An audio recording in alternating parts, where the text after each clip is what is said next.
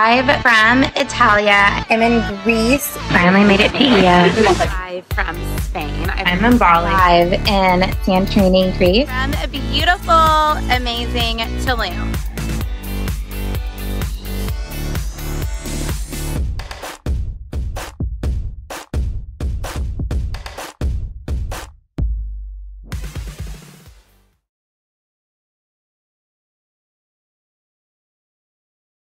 I want to say something about guidance and how we know what to do in our lives. This is fully important. Okay.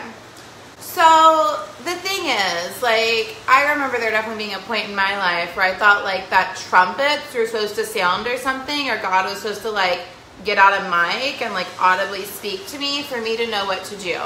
And that made making decisions really hard and really complicated, right? Making decisions felt like a big, massive thing that I could fuck up. I remember my friend in college to me saying, and he went on to be a very famous minister who some of you might know, but my friend in college said to me, Amanda, God's will is not so fragile that you can drop it and break it.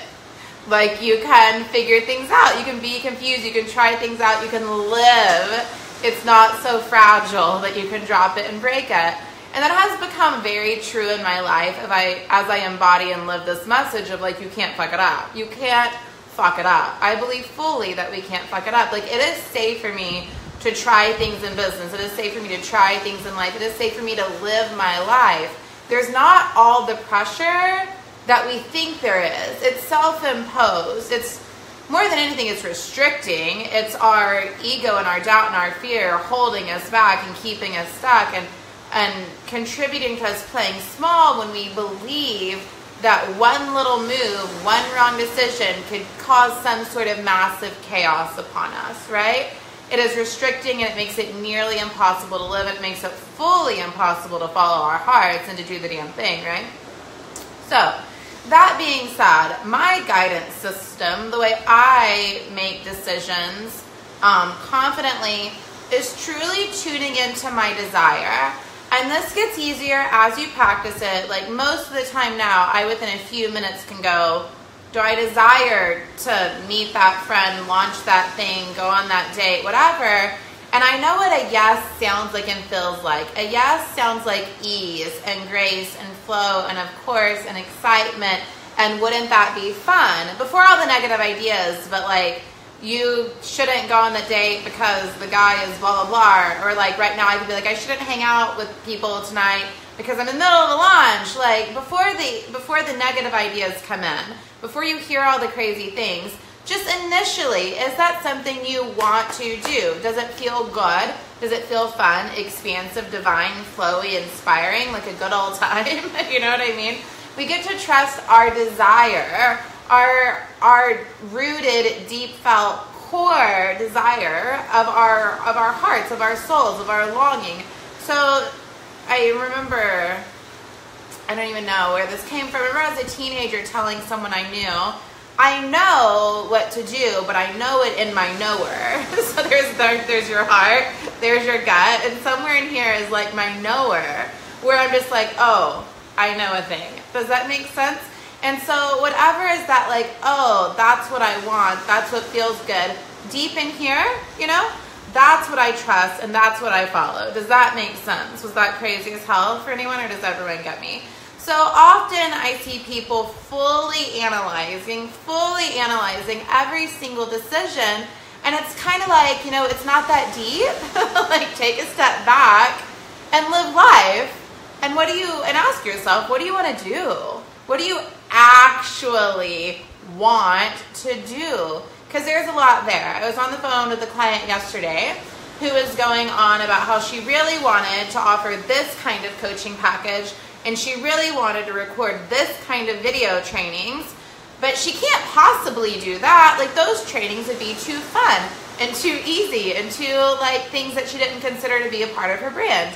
And she can't just sell a coaching package. Everyone sells digital courses and masterminds. And I was like, actually, no. You get to do what you want to do, because that's where the excitement is, that's where the passion is, that's where the joy is, that's where the fun is, that's where the creativity is. You like fully actually get to do what you want to do. So then the belief gets to become that what I want to do is the most profitable thing, that what I long to do, I'm fully able to monetize.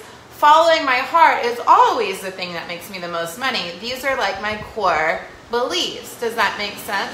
So any idea contrary to money gets to feel good and be easy and fun and flowy, I identify as a lie and I shift it. I change my mind, which is what Money Mentality Makeover is all about. You know, money mentality makeover. You know, that's what we do.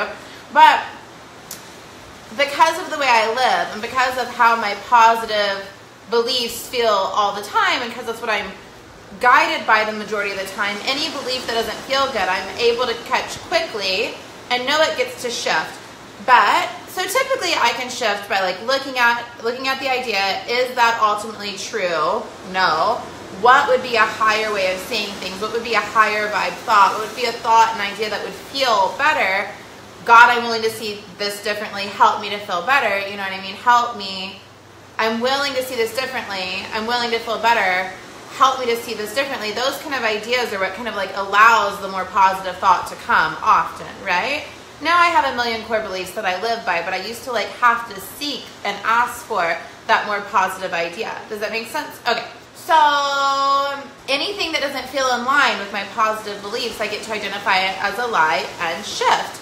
But like we're human, so in some areas, like if some idea around this launch or that launch couldn't make money, or this thing or that thing couldn't make money, or everyone's gonna hate you and drop out of your programs, like ideas like that couldn't stay in my mind very long. I would shift those really quickly. But there's other things I'm more working on. Like when I find myself doing something in my business I don't actually like to do, I don't actually want to do any longer, I'm aware this gets to be delegated. This gets to go differently. The way I've been doing this gets to fully shift. And I'm actually very aware of that, but I don't fully have all the guidance yet. But there's not any pressure around it. It's the exact same thing. Okay, Amanda, God, angels, universe, like who do I hand this off to? How do I delegate this? How do I shift this? Because the core belief is that I get to only do things I love to do and long to do inside my business. So since I believe that and expect that, when I find myself doing something else, I believe that that has to change in my life, and I'm willing to receive the guidance for it to come. Does that make sense?